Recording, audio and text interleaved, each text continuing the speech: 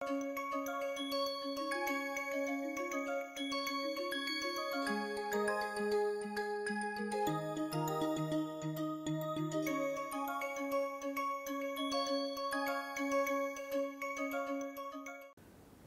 us look at what are the mechanisms which are studied in the modern psychology, which connect yoga and help us to balance emotions and cognition. Many of these are connectors of positive psychology and yoga. Since this is 20th session, this is the appropriate time we can look at what are the modern constructs which connect positive psychology and yoga. We are also going to look at the various research studies which are conducted by our team in IIT Bombay to examine these connections. So, the mechanism which connect yoga and help us in gaining balance in emotions and cognitions are mindfulness, interoception, distancing, centering, subjective vitality, self-regulation, self-efficacy, creative problem solving, emotional intelligence, empathy, compassion, broadening of the perspective, emotional intelligence, egocentric bias, it means reducing the egocentric bias, attention, memory, executive function, processing speed, general cognition, self transcendence, and many more others like cognitive flexibility, like emotional connection, etc., etc. So, you can see many psychological constructs which are studied in the current times are inculcated with the practice of yoga, and these are the mediating factors which help yoga to make our mind friendly towards ourselves and towards the world around. We will look at these constructs one by one, and then we will look at the general mechanism through which these constructs or these variables affect different aspects of the psychological health, like moral reasoning or psychological capital, etc. Mindfulness, that is the first thing. Mindfulness is a open unbiased awareness of and attention to the inner experience and manifest actions, our ability to observe ourselves, that is mindful awareness. Mindful metacognition is our ability to look at the wider pattern. Mindful observation, this is the third aspect of mindfulness, that is our ability to observe what is happening in my body, in my mind. That is the very important factor, that is the excellent outcome of yoga based practices which result into making our mind friendly. Interoception. Interoception is the examination of one's conscious thoughts and feelings. Interoception means I am intelligent not only to the external perceptions, I am also aware, I am also able to make sense of the intrinsic perception, that is the inner senses. My ability to observe and being aware of that is interoception, and in that way it is of different direction of perception. Distancing is another mechanism, that is response, our ability to reflect back, surveying the environment and reflecting on the course of action. Instead of being dominated by immediate stimulus, we keep bombarded with the stimulus, some are pleasant, some are unpleasant, not operating immediately after getting stimulus, but our ability to process the information, surveying the environment and then choosing the most appropriate action, that is distancing. Self-regulation. Self-regulation is efforts one expands to monitor. Self-regulation is also reflected in willpower, and motivation to manage and modulate one's emerging impulses and responses in order to pursue and maintain absolute goals. So, self regulation is regulating ourself, and self is not only in terms of our mind, our cognition, it is also about our emotions, it is also about our behavior. Subjective vitality, that is the first, many people have reported that the first experience of performing and practicing yoga is subjective vitality, that is expression of energetic arousal, a sense of positive energy. It is defined as having a physical and mental energy that generates a sense of enthusiasm, aliveness, efficacy and energy available to the self. Next factor which is generated with the practice of yoga, and it is very much part of the positive psychology, is centering. Centering is the technique whose aim is to increase and focus attention and energy to provide relief from stress and anxiety or both. In our day to day life, we keep getting exposed to the unpleasant stimulus or interactions which we are not able to enjoy, which we are not able to appreciate, and because of that stress and anxiety emanate.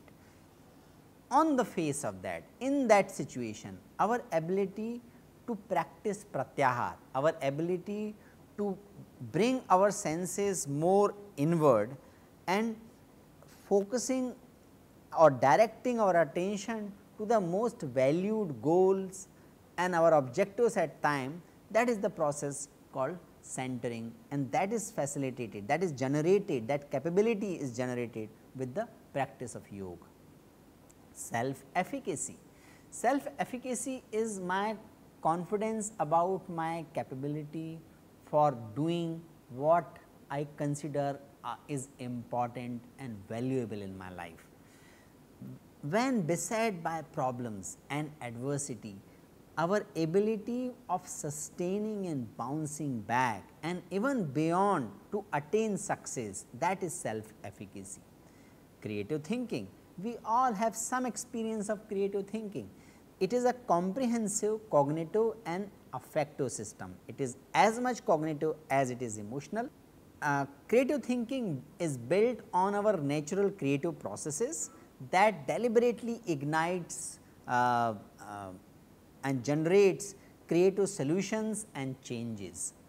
That is also nurtured with the practice of yoga.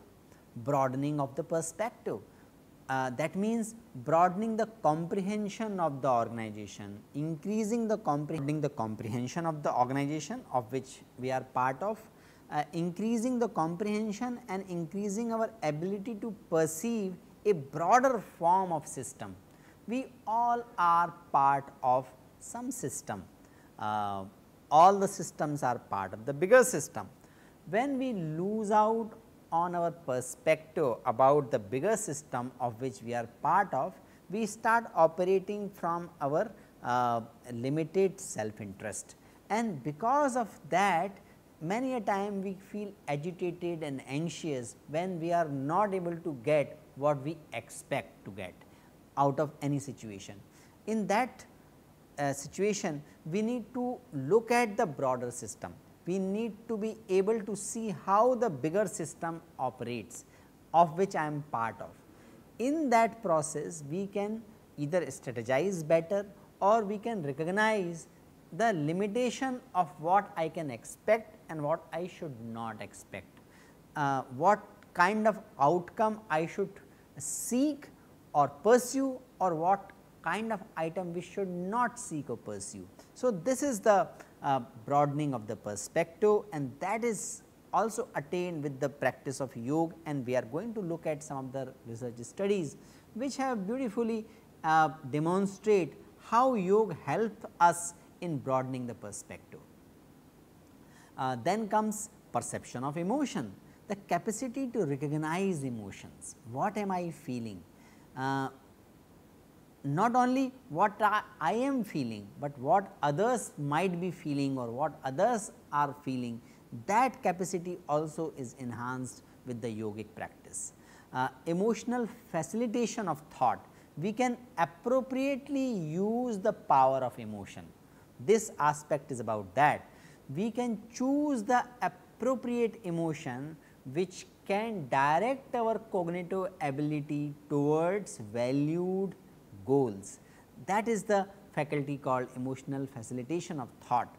Understanding emotion, that is deeply that is closely related ability to comprehend emotional information and how emotions consolidate and advance through the relationship alterations. Managing emotion, very important aspect of emotional intelligence, and we all know that emotional intelligence is one of the key capability to be success in the personal and professional life. Managing emotion is our ability to be exposed to emotions and yet directing them in oneself as well as other people. Our ability to use the emotion for the positive goals, that is managing emotions. Yogic practices also help in reducing egocentric bias. Why we have to reduce egocentric bias? Because higher egocentric bias will be a great obstacle in experiencing all those factors we have been discussing thus far: centering, mindfulness, self regulation, all those factors which we have discussed in the previous 2-3 slides. Our ability to experience those, our ability to utilize those is diminished with the high egocentric bias. Egocentric bias is a form of self-serving cognitive process that prevents individuals from looking beyond their immediate personal benefits and losses. Compassion, that is the another aspect of the yogic practices, that is another capability we develop with the yogic practices. Compassion is an attitude towards others, either close others or even strangers or to all humanity, containing feeling, cognitions and behavior that are focused on caring, concern, tenderness and orientation towards supporting, helping and understanding others. Compassion is ability to experience, ability to reflect on what others might be feeling. If the others are suffering, compassion also helps in acting to remove their suffering, to relieve them from their suffering. Self transcendence, that is another great human capability.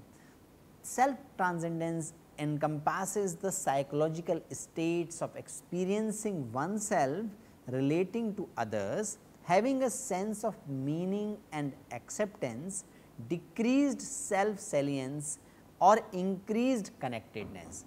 That the most important terms in this definition is decreased self saliency and increasing connectedness. When my identity is less limited to my physical boundary, my the boundary of my immediate relationships, but my ability to cognitively and experientially connected to the bigger system, it is more than cognition, that is called self transcendence. This is a feeling of union with higher power, nature or the whole cosmos. So, these are some of the factors which are the result of yogic practices, all the practices we discussed in the previous session, and these factors help our mind to remain friendly to ourselves and to the world.